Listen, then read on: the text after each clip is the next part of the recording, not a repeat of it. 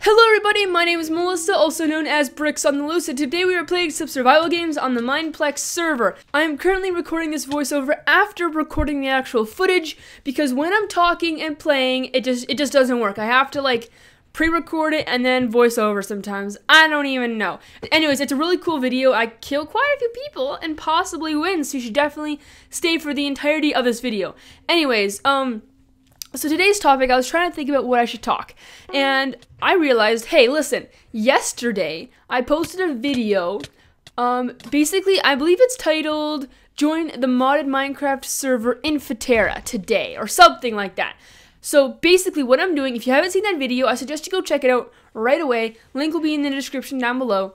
But anyways, today I just wanted to talk about the server, maybe clear up a few things, just talk about it and chill.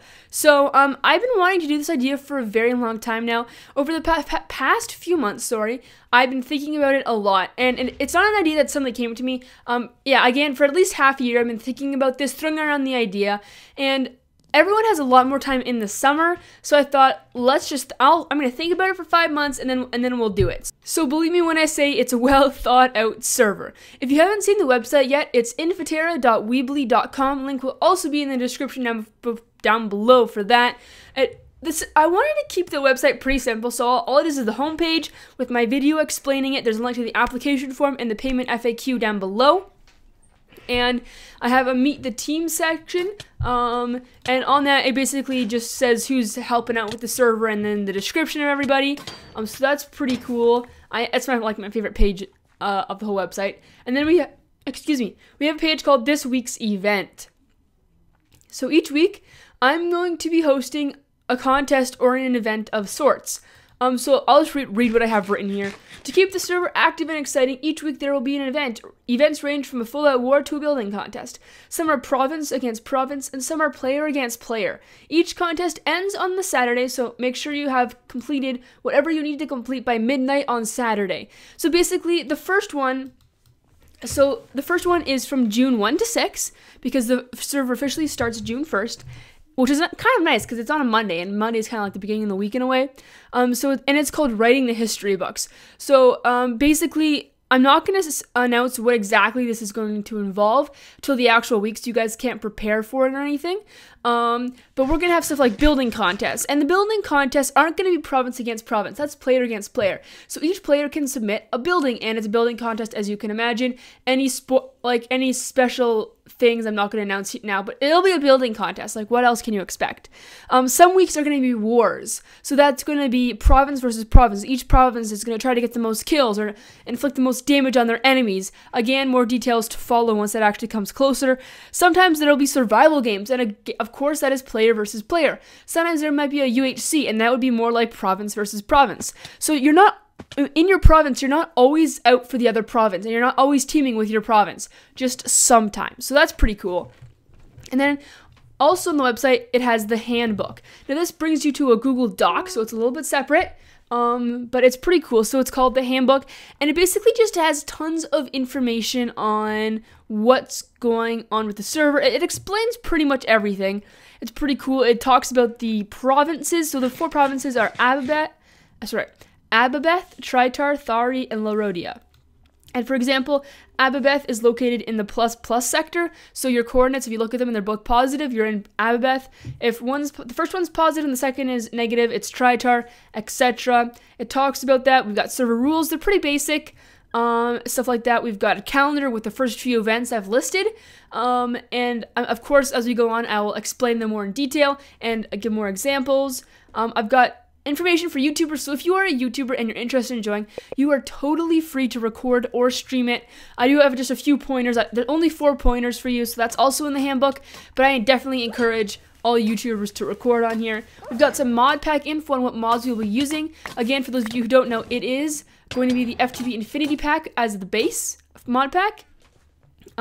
We are removing quite a few mods because it is a loaded mod pack, which is totally awesome, but we want everyone's computers to be able to handle it. So in the handbook, there is a list of mods that we will be removing and 2 that we will be adding, which is Flans mod and lootable bodies. So that's pretty cool. So you know what's going on. Now this is subject to change.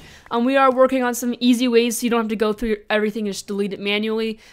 So we are working on some easier stuff, but that is just for now, just to give you an idea of what's going to happen. Again, it'll probably change.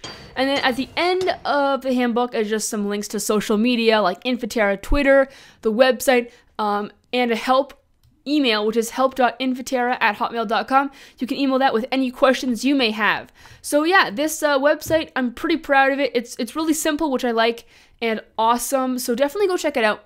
I really want you guys to go check that out. It's in the description down below. And definitely think about joining. I know it is $10, maybe not. I mean, everyone probably has $10. I know as a kid or a teenager, if you don't have a job, it's really hard to come across money.